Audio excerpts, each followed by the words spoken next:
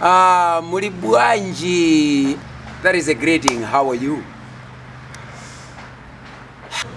Malawi is awaiting people like you who can come to Malawi and do the ministry work.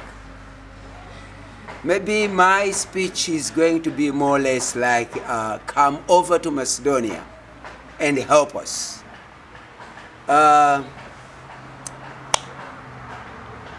My dear brother Darryl Matthews is going to tell you what is my name.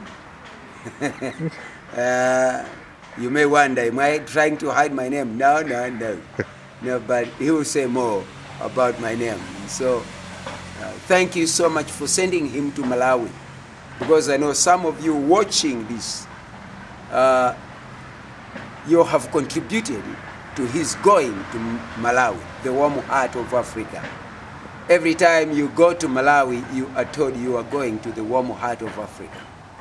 And now I am pastoring Holy Dwelling Place Church, and this church is one of those churches that has the vision to plant more churches. There is a sad story to so many churches, especially in Africa, where so many people are contented with the way their church is built and the way the members are coming or flocking into those churches.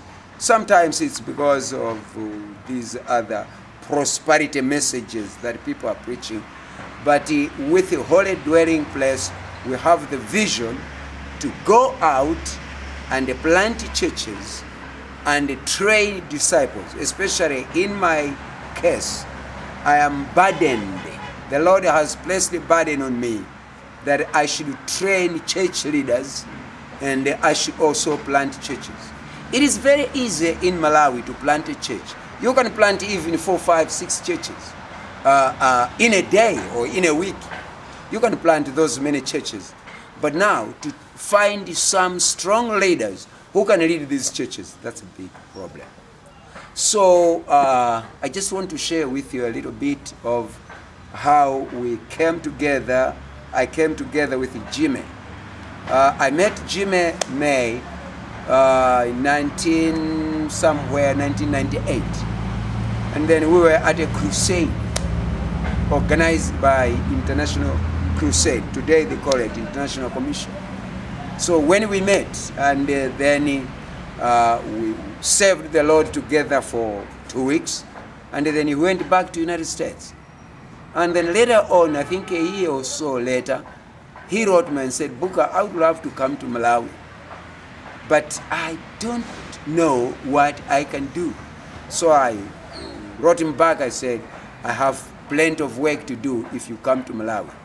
Well, praise God, he brought in a team, and there were about 12 people that he brought in. And so I said, Jim, we are going to plant 6 churches using those 12 people. So the 12 people were divided into twos. The thing is, each team of 2 Americans with the 2 Malawians. I had already surveyed some sites, so I sent them to those 2 sites. To those sites. They went into those sites, and for a week they were at that place. And for your information, by the end of those 2 weeks, well, it was only 10 days I could say, but let's say 2 weeks. At the end of 10 days, 6 churches were planted. And the Holy Dwelling was one of the 6 churches that were planted. I'm talking of now churches that are standing. I'm talking now of churches that are strong. And that was 2004 when Jimmy came to Malawi to plant these churches. So I am inviting you. You may be the only person willing to come to Malawi. You can plant 1 church. You may not be willing to plant a church, but you may feel, well, I really need to train leaders. That's also what is upon my heart. I wish I could find some people like you watching this video. Please come over to Malawi, and I will organize the leaders, and you will train the leaders. If you want to train pastors only, I will organize pastors.